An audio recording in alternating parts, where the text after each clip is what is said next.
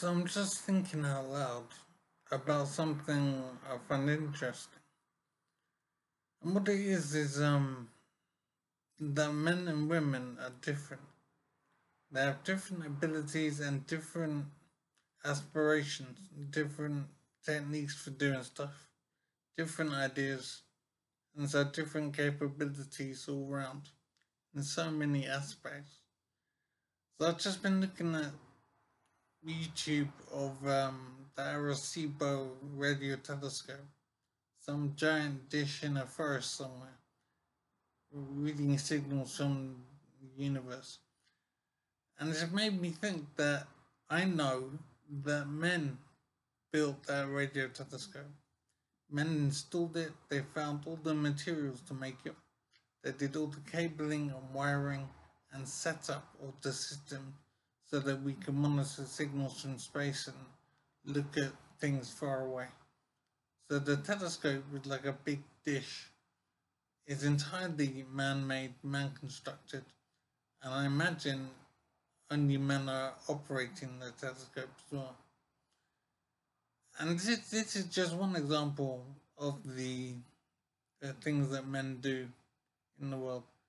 I mean, I could talk all day about the things around us that we depend on: our houses, our roads and streets, um, our lights, our electricity, our water supply into our houses, our cars, our computers, everything pretty much of any importance in our world is man-made, man-constructed, man-maintained.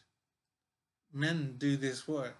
Men make our world work brilliantly. And they're very inventive, very hardworking, very conscientious.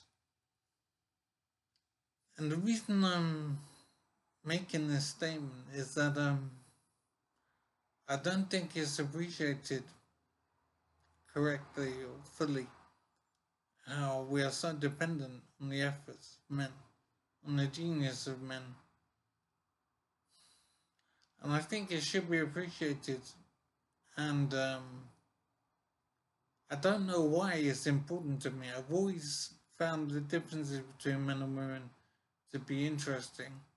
And I've explored this a lot in the Man Woman Myth documentaries, which are on this channel and elsewhere on YouTube as well.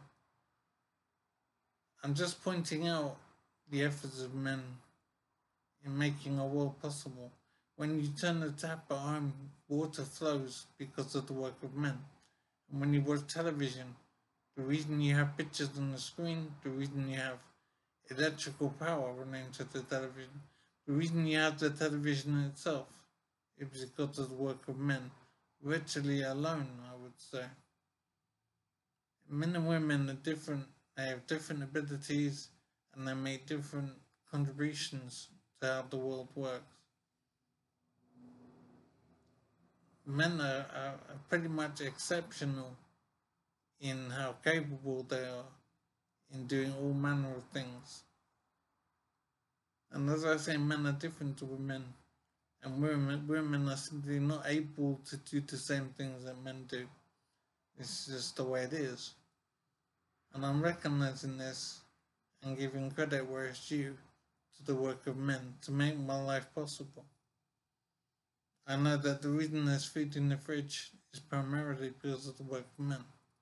The reason that I have a fridge at all is because of men. The reason there's electricity to power the fridge is because of the work of men. The reason I have a kitchen in a house is because of the work of men. I could go on, but there's a lot of things we have in our lives that is exclusively provided by the work of men.